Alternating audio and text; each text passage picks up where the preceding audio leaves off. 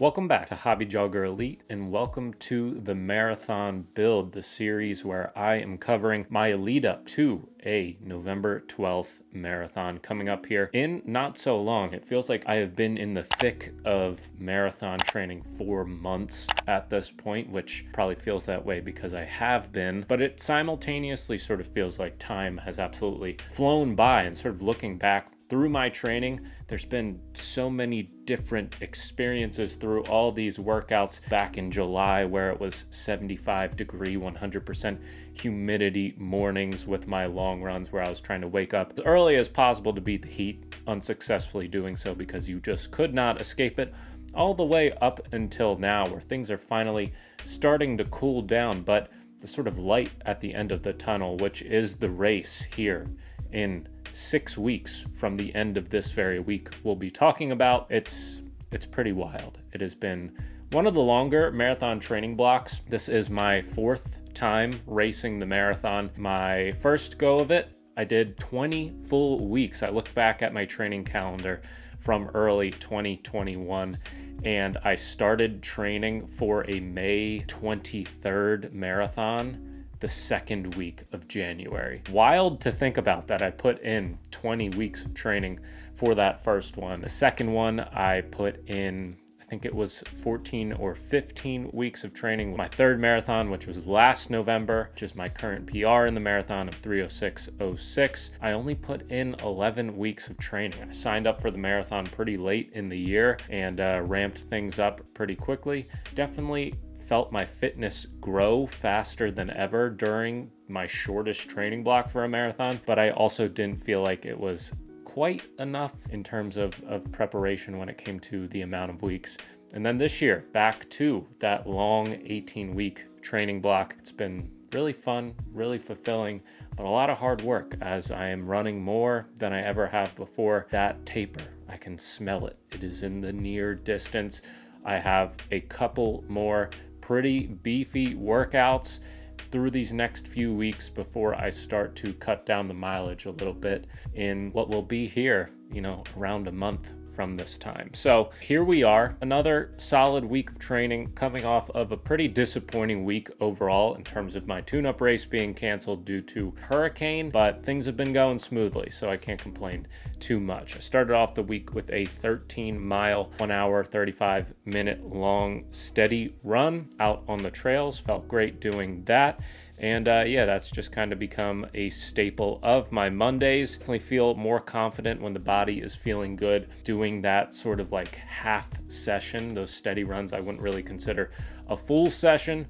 Sort of, again, like kind of a session, but kind of not a session. So depending on how I feel at the beginning of the week coming off the long run on the previous weekend, I'll throw in that steady run on Monday. Maybe I won't, but this week I did. Average overall pace of 7:18, got down to right at like 7 flat pace, sub 7 pace, like 6:56 a mile, and then took it easy the rest of the way. Then on Tuesday, another nice 5 a.m. run, 8 miles in the books.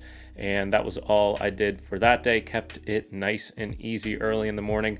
I always feel, the most stiff, the most garbagey at those 5 a.m. wake up times, like just sort of not giving myself a ton of time to really warm up, just getting out the door, putting one foot in front of the other. They're peaceful runs, done in the dark. It's very quiet. No one else is really awake in the neighborhood yet. The roads are relatively clear, but man, it can be hard to get out the door on those days.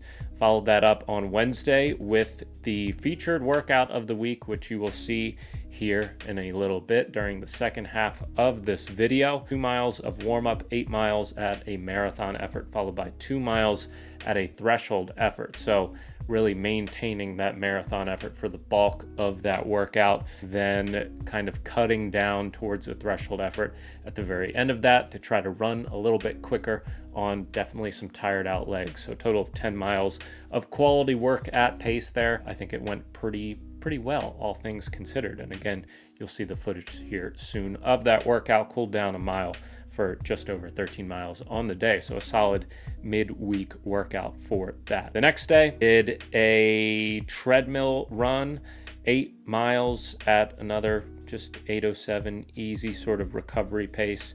kept things nice and easy. Went then and doubled for just under 4 miles that afternoon, on which I felt way better on the double, which has been a theme recently. Definitely finding myself, as long as I'm staying kind of up and keeping the blood flow going, not letting myself get too lethargic or lazy throughout the day, or like sitting at my desk for too long at the office, making sure I'm like regularly kind of moving, not being too sedentary. Double runs can often feel even better than the ones in the morning. And Friday, got a nice brief 49-minute run in, just over 6 miles, and then made sure again that was a nice easy effort, because I had a long run the next day back to the 20 milers after an 18 miler last week on the treadmills, and did a nice long out and back on the trails. And this was just a prescribed long steady run. So the specific Daniels running formula 2 quality session plan that I'm following for this week. Just had that midweek workout and then a long run of 20 miles at a steady effort. So that is what I did, just over 20 miles, just above 7 flat pace at an average pace of 7:08. Sort of worked easy into this one before sort of cutting down towards sub 7 pace for quite a bit of the middle portion of this run. So I was just kind of hovering around anywhere from like high 640s to mid 650s for the majority of that run, giving it a nice steady effort. Not really pushing myself too hard, just making sure that it wasn't an easy effort, but it wasn't really a full at pace workout effort, just a nice sort of rhythm based run. And yeah, felt good for all of that. Total of 2 hours and 25 minutes. And I definitely want to get used to running on some flatter terrain on this trail. When you run out, it is a like net downhill. So it's like slightly downhill on the way out, and then slightly uphill on the way back. But overall, obviously, in totality, it is pretty flat.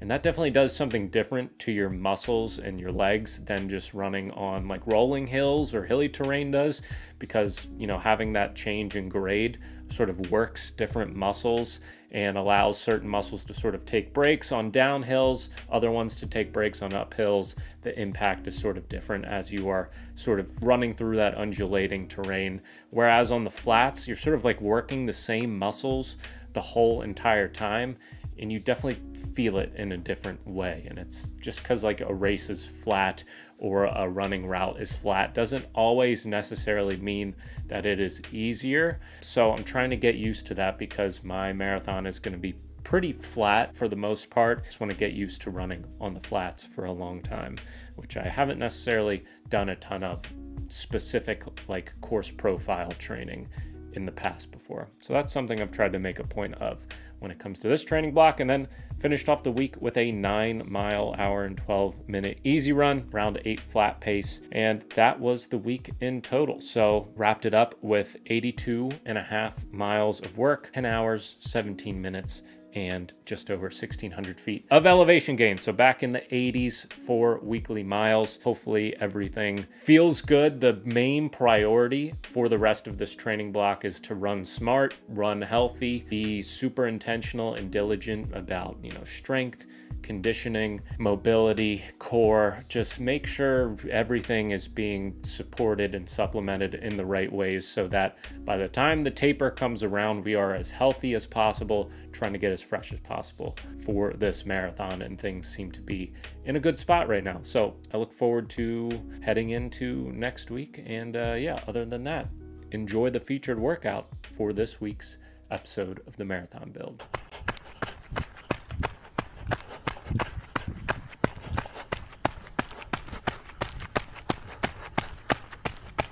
All right, good morning, everybody. Nice and early here. We have a pretty beefy workout today. It's not too complicated, which I always appreciate. Sometimes some of these Daniels running formula workouts can be like trying to do trigonometry in your head, but for the most part, I found them all very palatable, tough, but doable. So today is no different than that. It is a 2-mile easy warm-up, followed by 8 miles at marathon effort, followed by 3 miles at a threshold effort, followed by 2 miles easy. So total of 15 miles of volume, 11 miles of quality, 8 of them at marathon pace, 3 of them threshold. So pretty big. Hoping to feel good today. If anything doesn't feel quite right, or if the Achilles is bothering me, then probably cut it short, adapt it a little bit. Still try to get some work in, but yeah, big workout Wednesday and we are pushing on. 2-mile warm-up is done. We're now moving into the 8-mile section of marathon effort, so gonna really just listen to the body here, work into this effort, not force a single thing. Try to run as relaxed as possible, make it comfortable, you know?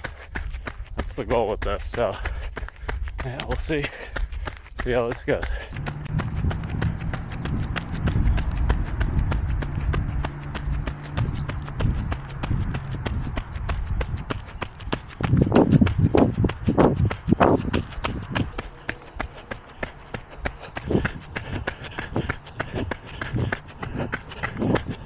Nearly 3 miles into the marathon section. Feeling nice, smooth, and controlled. No issues yet. Try to keep it that way.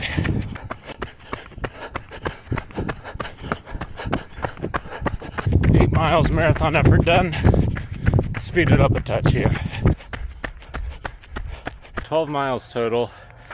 2-mile easy, 8-mile marathon effort, 2-mile threshold effort. I'm cutting it at the 2 miles of threshold effort. I'm not going to do the extra third one because aerobically felt fine, but felt my form starting to sort of break down after the first threshold mile and coming off a potential injury scare or just, you know, whatever levels of soreness I've been sensing.